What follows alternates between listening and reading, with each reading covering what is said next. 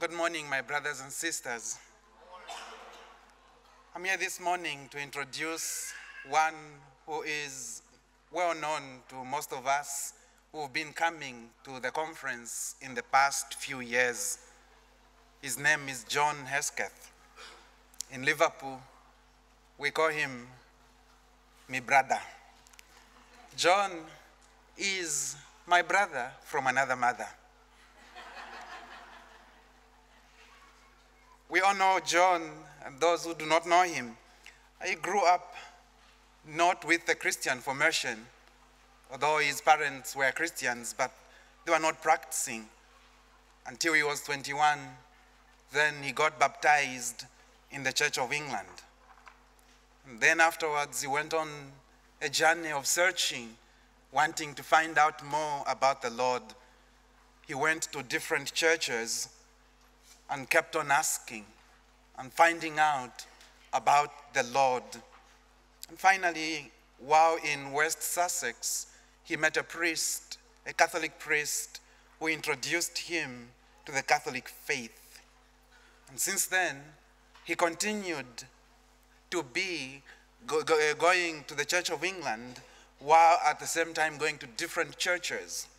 Then finally, he came back to Liverpool, and while in Liverpool, he decided to convert to become a Catholic. He did theology at the Liverpool Hope University. He did a degree in theology and psychology. And later on, he went on to the United States of America and did a master's degree in theology at the Steubenville University. When he came back, after doing ministry in California and a few places in the USA, he continued to do ministry in Liverpool and became a speaker. As a speaker, John has spoken here and at different places in England as well as abroad. But one thing I know about John, as I call him my brother from another mother, is that he is a very passionate man. A few of you probably will remember that last year I spent some time with Miles Dempsey before he passed on, ministering to him. One day Miles Dempsey asked that he wanted to see John and Gary. And as I was talking to him, I said, but why do you want to see John? He said, John gives me something that is very different. Enthusiasm, a true joy, childlike joy that I rejoice when I see him and I talk to him. And indeed, this is very true. When John came up to the hospital and was with Miles Dempsey, Miles lighted up and he was so happy because John could touch him in a very particular way. And John indeed has touched so many of us in a particular way. Let us this morning open our hearts. Let us this morning open our lives and allow John to touch us in that particular and special way. John.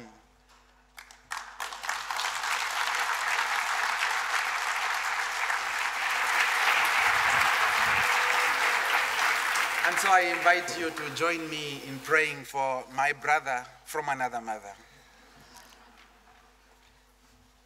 So Lord, we thank you for the gift of this day. We thank you for John. We thank you for his faith. We thank you for his ministry. Fill him now, Lord, with your power. Fill him with your strength, that whatever word he says and speaks to us will come directly from you to our hearts. Use him, Lord, as the vessel of your glory, through Christ our Lord. Amen. John Hesketh.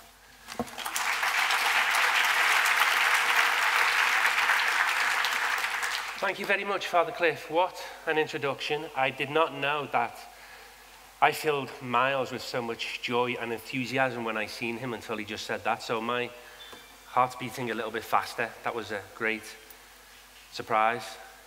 But I'd like to open up in the name of the Father, the Son, the Holy Spirit. Amen.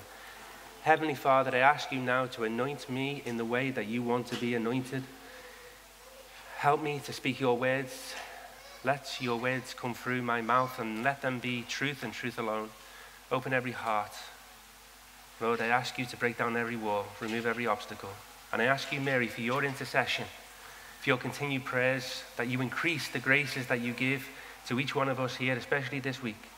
Hail Mary, full of grace, the Lord is with thee.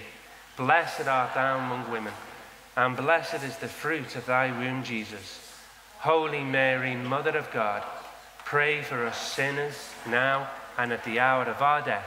Amen. In the name of the Father, the Son, and the Holy Spirit. Amen. What an honor it is to talk about this sacrament, the sacrament of reconciliation. Because what better way, really, to start this week than to have the opportunity to go and experience this sacrament?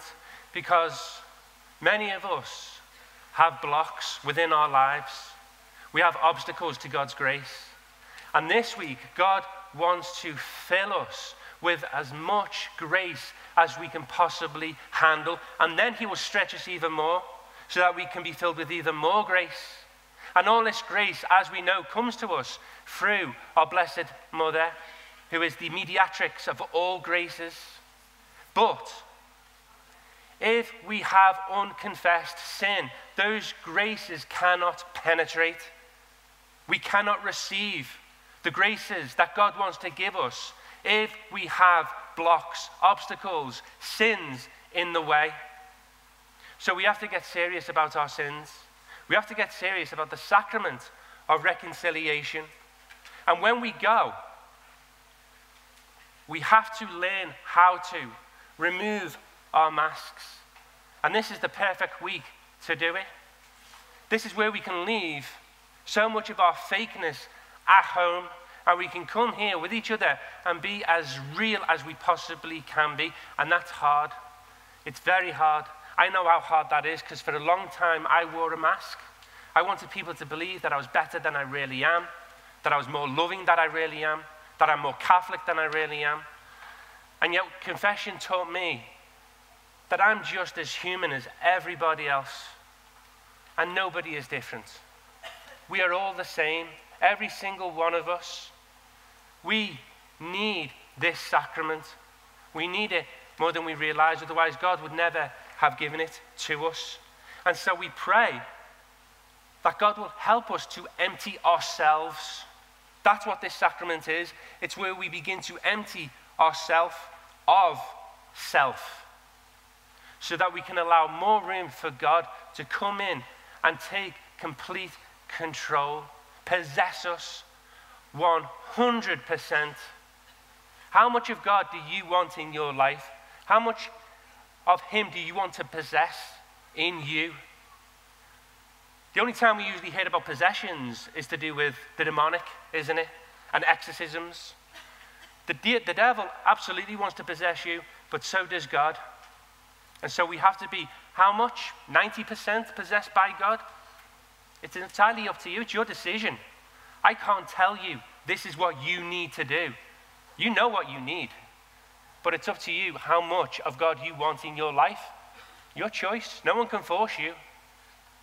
And if you want 100%, you've got to give 100%. You've got to give 100% before you even go to confession. And that's where you become face to face with God, real about who you are. And you share with him your sins, because he has all these gifts that he wants to give us. Now, if I was to ask you a question, what do you think is the most powerful gift that God could give to a human being? Besides himself. Obviously, that's the most powerful. But besides that, what is the most powerful gift that you would like God to give to you if he could? Can you imagine?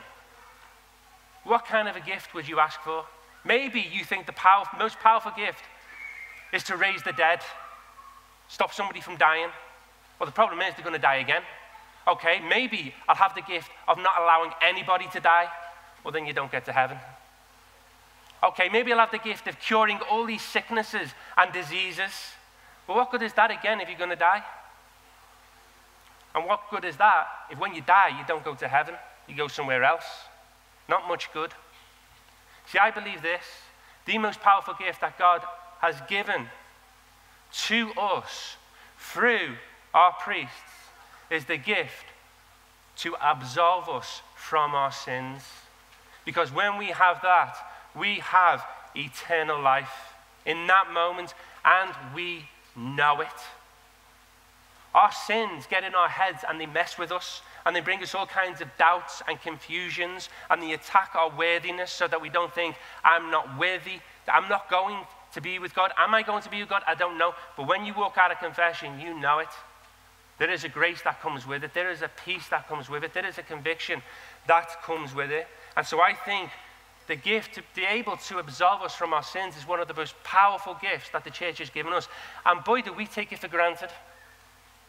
If the Virgin Mary herself was sitting in church, everybody would form a line miles long to go and see her, and yet she cannot forgive you of your sins. But the priest can. And you go to confessionals, and usually today, they're quite empty, aren't they? And a confession is life-changing. So what I want to talk about is the prayer of absolution. I absolutely love this prayer. As Father Cliff said, I wasn't brought up knowing anything about my faith. I was baptized when I was a baby, Church of England. And then I started to get to know my faith later on as a Church of England. And then as I came into the church as a Catholic, I started to know about this sacrament for the very first time. And it was very mysterious, because why do you need to go through a priest to get to God? Why does God need to forgive you through another human being? Why do I as a sinner need to go to another sinner? And yet, I can tell you now the difference between confessing to God through a priest and then confessing one-on-one. It's completely different. And the difference, I would say, is peace of mind. Because when I confessed to God, I wasn't really sure if I truly meant it. I wasn't really sure if he actually did forgive me. And there was absolutely nothing stopping me from repeating those sins again. But after confession, the last thing I want to do is go through all that again. You know, I don't want to go through the shame. There's a lot of shame. Especially when you're standing there in line and everybody can see you. It's like an ID parade. And so I don't want to go through that again. So I have to be a little bit more serious about my sins. And not only that, you get advice as well. You get feedback. The priest is allowed to go a little bit deeper and help you. So I want to go through this prayer of absolution because I think it is the most beautiful prayer. And I'll say it slowly and then I'll go through it a little bit at a time. God, the Father of mercies, through the death and resurrection of his Son, has reconciled the world to himself and sent the Holy Spirit among us for the forgiveness of sins. And this part melts me. Through the ministry of the church, may God give you pardon and peace. And I absolve you from your sins in the name of the Father and of the Son and of the Holy Spirit. How powerful. Now, I'm not a priest, so you still got to go. But given this talk, and given many other talks, I have to ask myself, do I believe what I'm saying? What I'm telling people, do I believe every single word of it? And if I don't include it. At the beginning, when giving talks, I simply gave it because this is what the church taught. And it kind of became automatic. But now I stop and I think, do I actually believe this? And why? And so going through this prayer, line by line, I ask myself, do I truly believe what it is that I'm saying, that I'm hearing, that the priest is saying, that the priest is telling me? Do I actually believe it? Do you believe it? You've probably, like me, never thought about it before. You go in, you tell the priest your sins, he gives you this absolution, and you think, phew, I made it. God didn't take me before I came here. And yet we take that for granted. We might not even hear most of the words. We certainly hear, I absolve you, don't we? We hear that bit. We want to hear that bit. But those words are powerful. And I believe every single word of this. God, the Father of mercies. I absolutely believe it. The Father of Jesus Christ. Jesus gave us his divine mercy, showed us his mercy. For God so loved the world, he gave his only Son, so that whoever believes in him will not die, but will have everlasting life. That's God, the Father of mercies. God is love. And anyone who lives in him lives in love, and God lives in him. As the Father has loved me, so I have loved you. How has the Father loved Jesus? Infinitely, completely, 100%. How does Jesus love us? Exactly the same. God, the Father of mercies, through the death and resurrection of his Son, has reconciled the world to himself. If I could sum up this prayer, this sacrament, in one word, I would call it unity. I really would. Unity. In fact, this sacrament is all about triunity, the Trinity. Because the very first thing we hear is God the Father of mercies. And some of us, when we enter confession, we say, bless me, Father, for I have sinned, or forgive me, Father, for I have sinned. And we note that the priest is also in there, in the person of Christ, in persona Christi. And yet we also read that God has reconciled the world to himself and sent the Holy Spirit. So right here we have the Father, the Son, the Holy Spirit. We have the death, the resurrection of Jesus Christ. We have everything. We have unity. Now all of us here, we have unity, but there is also disunity. There's unity, but there's also division. We are united spiritually because of our baptism. As St. Paul likes to remind us, there is one faith. So we are united by our faith. There is one baptism. We are united by our baptism. There is one Lord. We are united by Jesus Christ because he is the head and we are the body, and there is one body. So there is unity in our faith. There is unity in our spirituality. We are one. We are unity because we are all human. We are united because we are all sinners. Nobody is better than anybody else. Just because I'm up here telling you this stuff doesn't make me any different than any one of you. I still got to go to confession. The Pope still has to go to confession. Everybody still has to confess their sins, and we all, as St. Paul says, and if he said it, and he's one of the greatest saints, he said, all have fallen short of the glory of God. All, without exception. Every single one of us. And so, there is unity in our sins. There is unity in the sense that we are sinners. But there is disunity because of our sins. Disunity because sin divides. Sin separates. And you know this in your own families. When there is sin, there is division between husband and wife who love each other. Sin gets in the way of love. It divides. It gets in the way of you and your children and you. It gets in the way of families. It destroys families, divides families, destroys friendships, divides friendships. And so now many of you are here. We're all united, but we're all divided as well because of our sins. What happens after confession? Complete unity. We're all united. Now, it's difficult if you in your family go to confession and the other family members don't. It's difficult, but it only takes one person to transform a family. And you might be the sacrificial lamb of that family in order to save that family. So you definitely need to go to confession because you need more grace. You need all the grace you could possibly have in order to help your loved ones. And so the sacrament, this sacrament, brings unity to families, brings unity to friends, brings unity to the body of Christ. It's about unity. It's about community. This is what we read in Ephesians chapter 4, verse 4. St. Paul says, I therefore, the prisoner in the Lord, beg you to lead a life worthy of the calling of which you have been called, with all humility and gentleness, with patience, bearing with one another in love, making every effort to maintain the unity of the Spirit in the bond of peace. There is one body and one Spirit, just as you were called to the one hope of your calling, one Lord, one faith, one baptism, one God and Father of all, who is above all and through all and in all. So we are all united. That's the whole point of the Mass, the Eucharist, unity. St. Paul says, though we are many, we are all one body because we all partake of the one bread.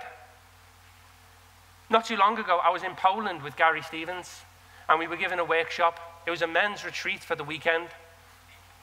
And as I was talking to the people, I really felt that there was this unity and disunity, and it didn't make sense in my head. I wasn't really calling it unity and disunity. I just knew that there was something really strange going on, and I don't know what it was. It was like there was a confusion as I was talking to people. I knew I was talking to people who believed in what I was saying, but it was almost like they were separated from one another. And it was only when we were doing the healing service that I realized, my gosh, everyone right now is one. One in their sufferings, one in their need for healing. And that's when I realized that's true of every talk I've given. There is unity and disunity. And when people go to confession, I can see the difference the very next day, in the workshops the very next day. And you feel it. The atmosphere completely changes, because now all of a sudden there is communion with one another. There are no obstacles in your way to that friendship, that fellowship. And more than ever, we need that, don't we? We need that in our families, because Satan is attacking the families. That's what Saint Lucia told a priest in a letter. The last battle of Satan will be against marriage and the family. So we absolutely need this sacrament, and we need to take it seriously. So we read that God the Father has reconciled the world to himself through the death and resurrection of his Son. How? Because Jesus united us to himself in the womb of Mary. And so when Jesus went through that death and resurrection, we went through it with him, especially in our baptism, where we die with Christ, we raise with Christ, so that we can be united to the triune God. Unity. And then we read that God sent the Holy Spirit among us for the forgiveness of sins. Now, do I really believe that? Do I really believe that I can be forgiven from my sins in confession through this sinner, through this priest? Do you really believe it? Really? Truly? Here? Not just here. Really? Are you convicted by it? I absolutely am. There are many different reasons why. One reason is because when you hear about stories about exorcisms, one of the things that happens is you have to go to confession before an exorcism takes place. And the reason why is because the devil knows your sins and will use them against you. I heard this story in South America of an exorcism taking place, and the Lord Mayor was present, and through the person being exorcised, the devil shouted out, "I know your sins. You slept with this woman last Wednesday. You had an affair." Of course, he turned around and ran. He was red-faced, ashamed. And then the priest turned to him and said, "I suppose you're going to tell everybody my sins now, aren't you?" And the devil said, "I can't. You have none, because you went to confession." The devil sometimes has a little bit more faith than we do, doesn't he? If you want to convince people about the power of Mary, again, the devil trembles when Mary's invoked. That's the power of Mary and the saints. The power of sacramentals are used. We see them in deliverance ministry. We see them in exorcisms. Another reason why I truly believe that my sins are forgiven after their confession is because I am lifted. It's almost like this explosion of grace comes in, and I can do far more. And all of a sudden, the decisions that I couldn't make beforehand, I can make now clearly, easily. And all of a sudden, solutions come to me. And what family doesn't want that?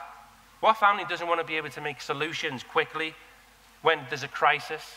Go to confession, remove the blocks, get rid of that darkened intellect which sin has caused. Let the light of Christ shine in you, and you'll be able to make all the right decisions, because when God reconciles us, you, personally, to himself, that means you are of one will with him, and he is making those decisions in you. You are at the right place at the right time, doing the right thing. Amen? Need a drink. It's also scriptural, the fact that priests are able to absolve us from our sins, because we read, "Peace be with you." This is Jesus. "Peace be with you. As the Father has sent me," he's talking to the apostles, the priests, "as the Father has sent me, I am sending you." And with that, he breathed on them and said, "Receive the Holy Spirit. If you forgive anyone's sins, their sins are forgiven. If you do not forgive them, they are not forgiven." You know, when Jesus said that, it was after the resurrection. I think he's trying to tell us something.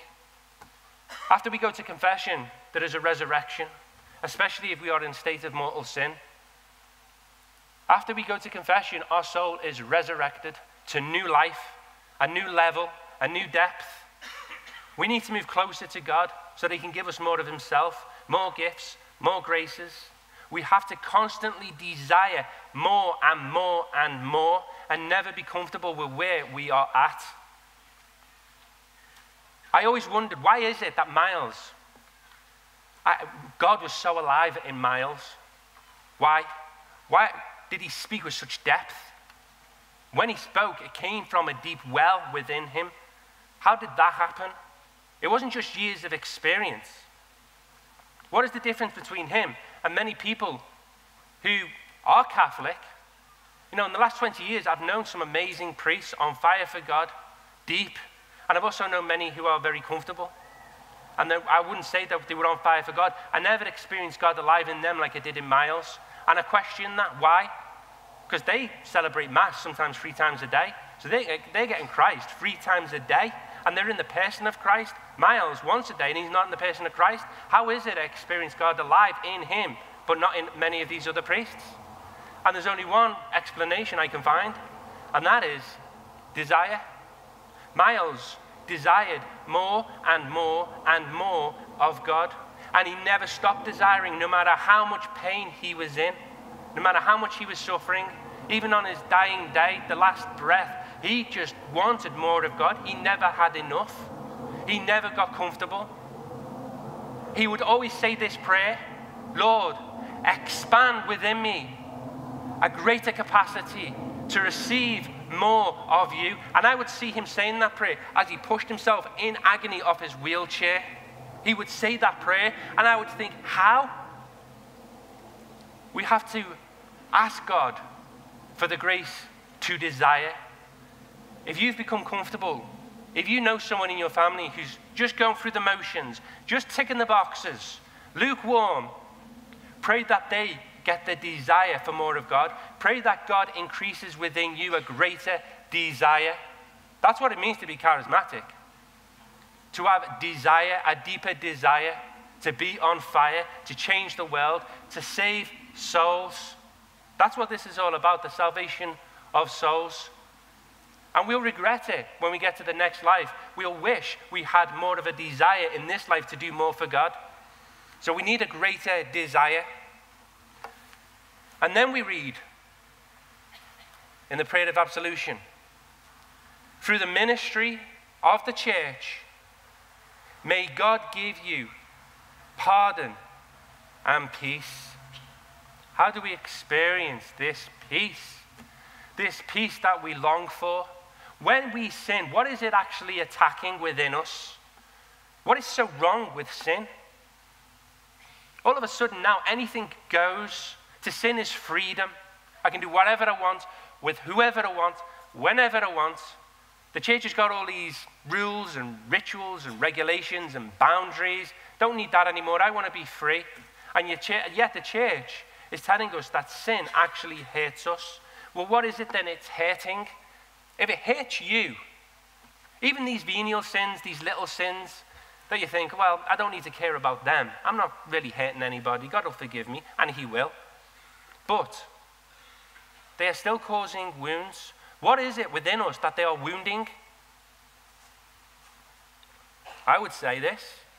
What they are wounding at the very deepest level of who we are as human beings, what it is wounding is our dignity. Dignity. The word dignity in Latin, dignus, it means worth. It's ruining our worth. God knows our worth. He knows what you are worth. He died for you.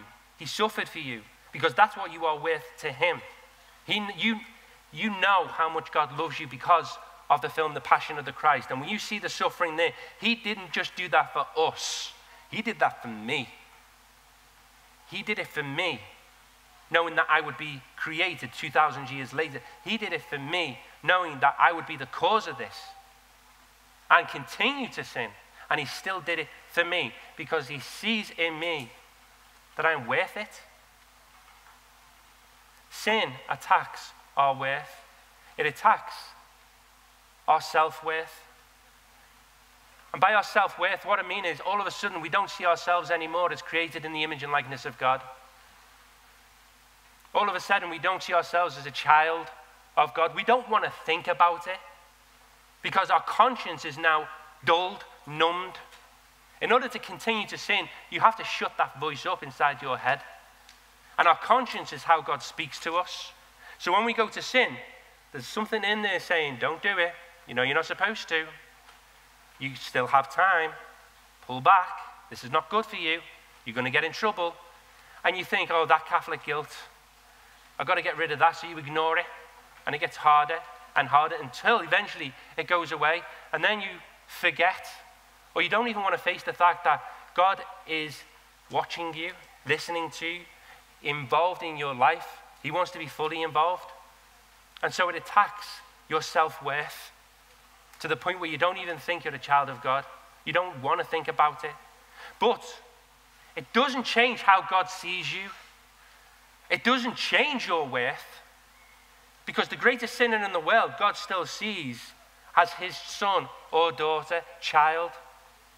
In that person, in God's eyes, that person still has dignity, but in that person, that dignity is gone. That self-worth has gone. And we see that in Adam and Eve, don't we? Our first parents. After they sinned, what did they do?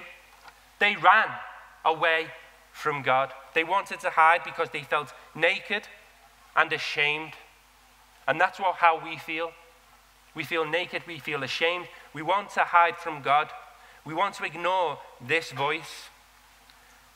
But when we go to confession, all of a sudden, we experience an incredible peace. And then we begin to hear God speaking to us again through our conscience. And so sin not only divides us from each other, not only divides us from God, it divides us from ourselves, within ourselves. Because our conscience is attacking us and we're fighting against it. That's division. Sin got in there. Now we're at war. We're at war. We're trying to battle. We don't want to ignore it, but we have no choice if we want to keep on sinning. And the only answer is to shut this thing up, is either continue to sin so severely that that's it, it's gone, and you're so dark within yourself and heavy, and you can see it when you meet people who are like this, as opposed to people who are free and happy and filled with joy and listening to their conscience. The only answer really to get that peace of mind. What is peace of mind? Peace of mind is where your conscience is not attacking you. Peace of mind is where you're hearing God's voice in your conscience. You've learned to listen to how God speaks to you in the silence, the depths of your heart. And you get that when you go to confession, when you get that sacrament. You come away and you are convinced that God has forgiven you and healed you. And that's why it's so important to do an examination of conscience beforehand. Really examine what it is you need to confess and how deep you need to go. There's no such thing as too deep. If you think you've gone deep enough, get the pen and pad out and start going a little bit deeper and deeper. Try and get to the root, especially of the habitual sins. Those sins that just keep sending you back to confession over and over again. Go to the root. Maybe your problem is that you think everybody else needs to change except for you. That's a problem. That's pride. If you don't think you need to go to confession and confess pride, because it's pride that's telling you you don't need to go. So if you think everybody else needs to change but you, then there might be a problem with control. Ask yourself, who is more controlling, my mother or my father? Chances are you've got it from one of them. And that's what you need to confess, because what I realized in my own family is I thought, because I was Catholic, my dad wasn't, what it isn't, and my brother suffers with mental illness and he annoys me like you wouldn't believe, and he has his addictions, you know, gambling and shopping addiction, and the fights are unbelievable. I thought they were the one who needed to change. I thought I was doing everything right. I go to Mass, I read the Bible, I give talks, I'm a speaker, I'm Catholic, I know my faith. You need to change. But they didn't. For years and years and years, they didn't change. And I questioned God, why? And you know what he said? Because you need to change. That's why. I thought they needed to change. God said, no, you're the one who needs to change. That's why they're in your life. You're not in their life to change them. They're in your life to change you. So what did I do? I listened. Oh, did I struggle? I accepted. And I tried to change. I became more accepting. Whenever they needed something, instead of fighting it, you know, I'm a teacher by nature. So when somebody asks me for something, I'd rather help them do it themselves, because that's in my nature. It's a way of teaching. I want you to learn yourself as much as possible. But what I learned the hard way is my dad and brother, you can't teach them anything. They can't learn. It's not their fault. There's stuff going on within them. And so whenever they asked me to do something, I would hesitate. I would try and get them to do it. And the arguments and the frustrations and the impatience within me would all come. But God is showing me that that is all within me. That's my problem. And I was putting it onto them. And so I began to change. Okay, whenever it asks me to do anything, I'm just going to do it. I'm not going to argue. I'm just going to do it. And wow, what a difference that made. Massive difference. And I seen healing in them. Big healing within them, and it's continued. And if you don't know what it is within you that needs to change, if you don't know what it is within you that you need to confess, while you're doing this examination of conscience, ask God to give you an illumination of conscience. And I guarantee he will. He's never let me down yet. When he gives me an illumination of conscience, he shows me what it is within me that I need healing from. See, this is the thing. Sins tend to come from a place of hurt. And so we repeat the same sins because the hurt hasn't been healed or dealt with. And getting to the very root of those sins, you're going to arrive at a wound, something, an insecurity, something that needs to be healed. And so what an illumination of conscience is where God shows you what it is, that wound, that root that needs to be healed. And he reveals you to yourself. And we might as well ask for it now because we're getting it in the next life. At least in this life, we can have it a little bit at a time. In the next life, I think it's going to be very painful all at once. And when he shows this something to me, it usually takes me a week to get over it, because that's the pain it causes me. St. Faustina, in her Divine Mercy diary, explained the illumination of conscience that she had. This is what she said. Suddenly, I saw the complete condition of my soul as God sees it. I could clearly see all that is displeasing to God. Right, I'm expecting you all to ask this today, and hopefully by tonight you will know what to confess. But how painful would that be to see your soul the way God sees it and everything that is displeasing? She says, I did not know that even the smallest transgressions will have to be accounted for. What a moment. Who can describe it? To stand before the thrice holy God. And then come these most powerful words in the prayer of absolution. I absolve you. In the name of the Father, the Son, and the Holy Spirit. Every sin committed forms a relationship. There's a relationship with that sin. There's a fallen angel behind that sin. So you could be forming relationships with those fallen angels. That's the whole point of deliverance ministry. Exorcism happens in confessions. Deliverance happens in confessions. You were baptized. That was an exorcism that happened. When you make the sign of the cross, that's also considered an exorcism. The most powerful deliverance that we can have, of course, is the Mass. Why? Because we are forming relationships with sins all the time. So we need deliverance all the time. Those relationships need severing. We are binding ourselves to our sins when we make them. Do you know what the word absolve means? To unbind. That's what's happening when the priest says, I absolve you. You are being unbound to your sins. Those sins within you are being severed. There's another word, actually, to describe the relationship that we have with some of these sins. And that word, you might have heard it, is called soul tie. Soul ties. We experience soul ties when we have relationships. And some of them are not good relationships. You want to have soul ties, don't you, in a good way with your wife, husband, with your children. But what about bad soul ties?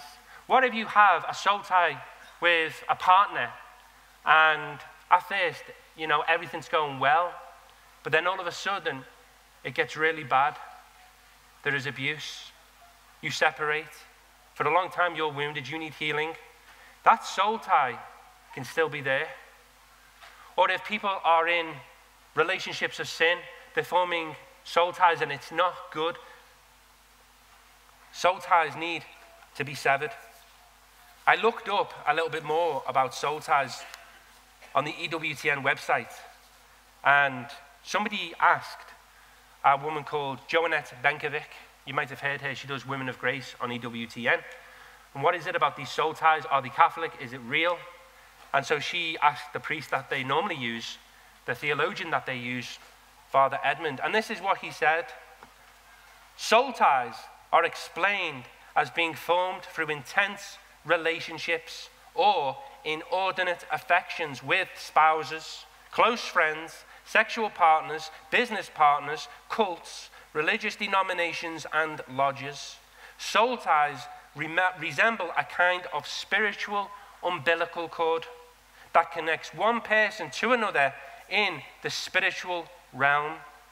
When these relationships are ungodly, such as those forged in sexual sin, for example, adultery, premarital sex, or for the purpose of control, manipulation, or domination, in other words, controlling parents, friends, bosses, etc., they can have a toxic effect on our life in Christ.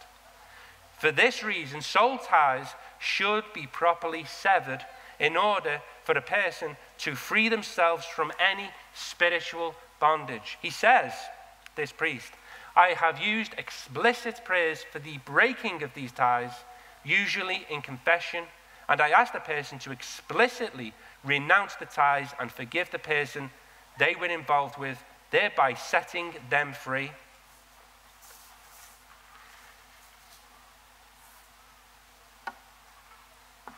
The most important thing about confession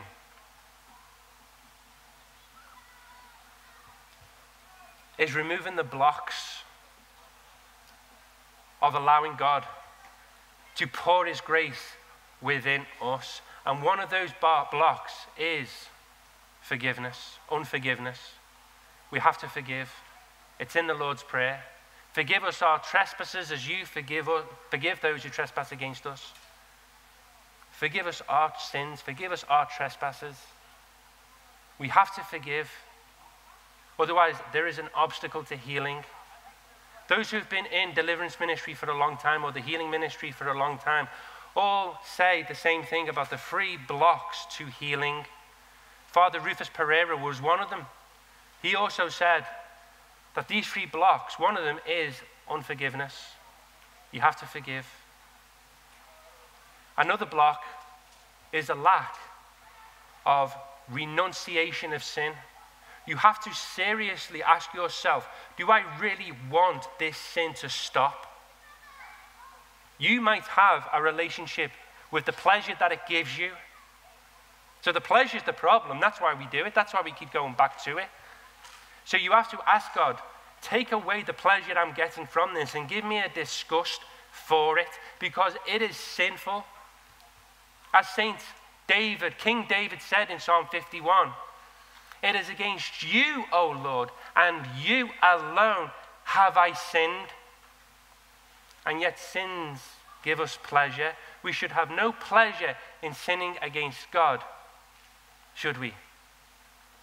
So we need to remove the blocks, unforgiveness, lack of renunciation. We need to renounce that sin in Jesus' name. Lack of repentance.